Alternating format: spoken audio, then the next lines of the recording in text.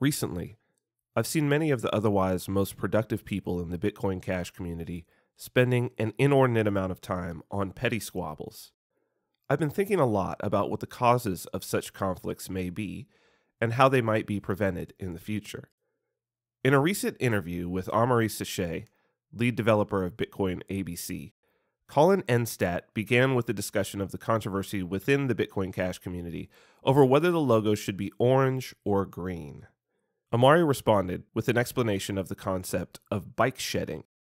Basically, the idea is that in any discussion among stakeholders in an organization, the agenda item, for which the maximum number of people have the requisite competence to have a valid opinion, such as what material the bike shed should be made of, will be the item that takes up the most time in group discussion. Colin's response was both genuine and perfect. He said, "I have no idea about any opcodes, but hey, I know colors, so here we go." This immediately made me think of the run-up to the hash war and the split of BCH and BSV. During that time, Craig Wright railed against two opcodes, opcheck datasig and opcheck datasig verify, that were being added by Bitcoin ABC. The function of these opcodes, that both accomplish the same essential function, is not obvious by their names. Craig Wright railed on a daily basis against these additions, saying that they would make the operation of the chain illegal and facilitate bucket shops, which is a form of unlicensed betting on the price of stocks. His followers picked up his narrative and ran with it. Wright is an inveterate liar, so I dismissed his claims out of hand, but I didn't really investigate opcheck datasig until months after the fork had occurred. Opcodes are the basic functions in the Bitcoin programming language, called script, used to lock and unlock coins. A Bitcoin address is actually a representation of a little locking code. The typical address, known as pay-to-public key hash, is a script consisting of 4 opcodes and a hash of a public key. You spend your coins by unlocking that script with your public key and signature. This type of verification that a message, in this case the transaction itself, a signature, and a public key are all correlated, is an essential use for cryptography.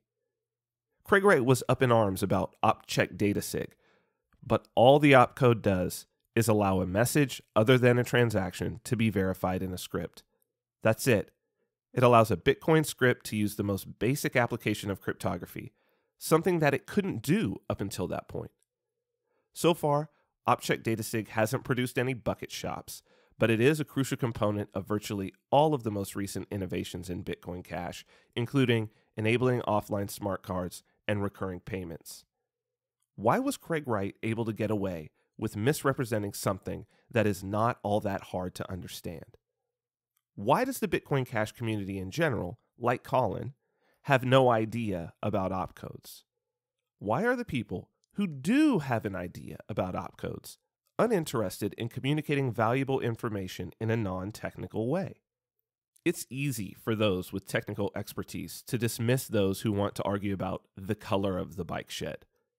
I've been guilty of this behavior in the past, but it is important to remember that even going to war over a color is a signal that an individual has a desire to play a role in the future of the community and network.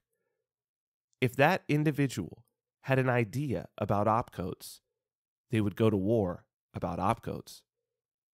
Reasonable, thoughtful, competent members of the community who are pushing for initiatives that help to grow and sustain the networking community suffer the most when the community goes to war over color. As we saw in the run-up to the hash war, those who benefit most from an uninformed community are those who seek to divide and weaken that community. The most toxic, sociopathic, destructive individuals all flock to Craig Wright's simplistic and deceptive propaganda. Those of us who knew that Craig was technically inept and simply wrong in his analysis ignored him and his bike shed argument, his color war. That was a costly mistake. It was an act of collective elitism on the part of developers. When community members echoed Craig's inane statements instead of patiently simplifying the issue in a way that could be understood by non-technical individuals, all too often, and I was as guilty of this behavior as anyone, the speaker was shamed for expressing such ideas. The result? That individual was added to the toxic mass itching for a split. If there is a notion of developer elitism in Bitcoin Cash, it is because we developers cultivated it through our actions. If there are color wars, it's because we developers dismiss interest by non-developers as mere bike shedding. Bitcoin is not just a software project. In fact, Bitcoin is not even primarily a software project. Bitcoin is a project about human community. Success requires talented people with a wide variety of skills. Great coding alone isn't going to cut it. Not only do conflicts distract the most valuable members of our community from building and growing the network, conflicts over what color to paint the bike shed have shown that they can escalate to actually splitting the network and community. It's happened before, and until we learn from the past, it will happen again. How do we prevent color wars? How can we, as a community, move the discussion to a higher level and involve the maximum number of stakeholders in the decisions that truly matter? Those with technical competence need to make it standard operating procedure that they come down out of their ivory towers and explain, in simple to understand terms, what they are doing and why what they are doing matters. The great draw of BSV, and the reason why they were able to attract so much of the community to a set of absurd ideas, is that they kept those ideas simple. Set in stone. The real Bitcoin. Bucket shops. Back to Genesis. Massive scale. MetaNet. Immutable evidence trail.